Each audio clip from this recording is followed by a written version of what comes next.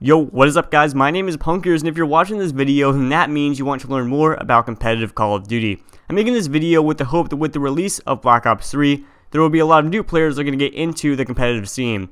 In this video, I'll be talking about the competitive game modes, the general rules for said game modes, and the ways you can break into the competitive scene. If you guys enjoyed the video or it helps you out in any way, be sure to smash that like button, and without further ado, let's get started.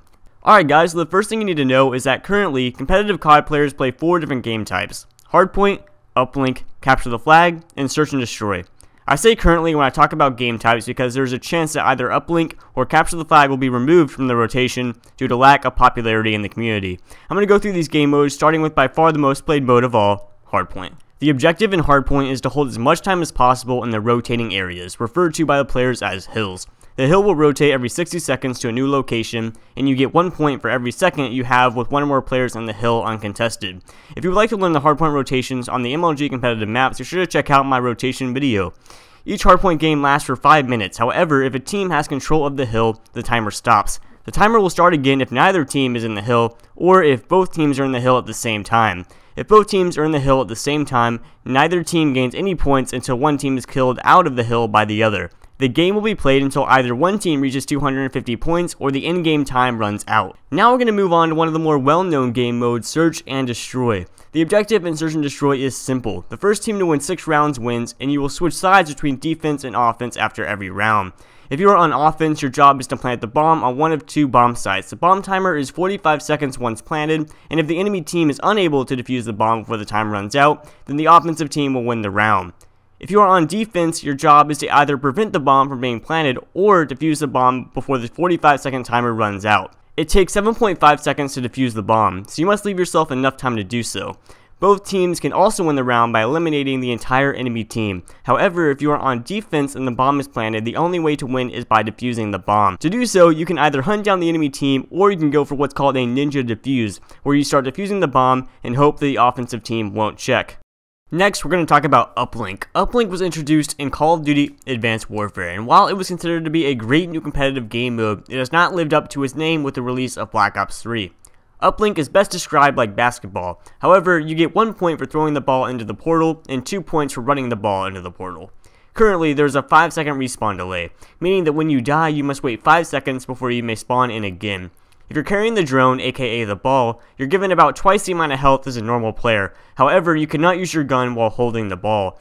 The only way the drone carrier can kill someone is by hitting them with the drone. Each Uplink game lasts about 10 minutes, consisting of 5-minute halves in which the teams will switch sides. If both teams are tied at the end of the game, it will go into overtime. In overtime, each team will try to score the drone once. For example, if one team gets a point in 2 minutes, the other team must score in under 2 minutes to win. However, if the first team to score got a 2-pointer, the second team must score 2 points before the time runs out as well. Our last game mode is going to be Capture the Flag. Although this game seems self-explanatory, we have slightly different rules in Call of Duty. There are 2 5-minute halves just like Uplink, however, there is currently a 7.5 second respawn delay, and the flag captures will reset at halftime. The team with the most amount of flag captures at halftime will win that round. The other team must now get more flag captures on the second side as to win the second round to send the game to overtime. For example, if one team scores 3 flags in the first half and the other team scores 1, the first team will win that round. However, on the second side, the second team only needs to have at least 1 more flag capture than the first team to win that round and send it to overtime. Overtime Capture the Flag works just like overtime Uplink. For example, if the first team scores in 3 minutes, the second team must score in under 3 minutes to win. Something new that Treyarch introduced this year is called the Ban and Protect system. The Ban and Protect system is done before every match, and it allows players to decide what guns, equipment, score streaks, or specialists are used in the game. One member from each team will choose to either ban or protect an item one at a time. If a player bans an item, no one will be allowed to use that item during the match. If a player protects an item, no player will have the option to ban that item after. Each player is given 30 seconds to make their choice, 30 seconds to choose their specialists, 90 seconds to change their classes, 30 seconds to change their score streaks, all before the game begins. Be aware that there are currently 4 things that may not be used even if not banned in the Ban and Protect system. These items are the UAV, the care package, the Hater, and the XM53.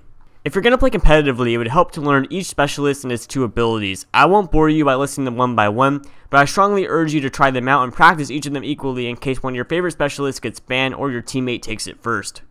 Now that you guys are a pretty good grasp on what competitive Call of Duty is and the game modes that come with it, I'm going to give you more of an informal little talk about how you can break out into the scene and get a lot of practice. So first things first, if you've never played competitive before, I'd recommend going into the Arena playlist on Black Ops 3 and playing the Pro Series playlist. What this is going to do is let you play by the same rules I mentioned just now and play against players that are at your skill level, and you can get a good feel for the rules and the guns you use. You can also use the ban and protect system unless you don't want to do that, in which case you can go on the Mosh Pit playlist. Once you guys have gotten a good feel for Arena mode, I'd recommend going to either MLG.tv or UMGgaming.com.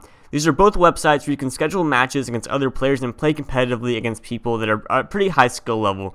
On UMGgaming.com, you can also play wagers, which is where you put up money for a match. You can say $5 for search and destroy, and whoever wins that wins the other team's $5. It's a lot of fun. I'd only recommend doing that if you're a very good player and you've been playing for a while. If you're brand new, don't do that yet because the people on those wagers are very good.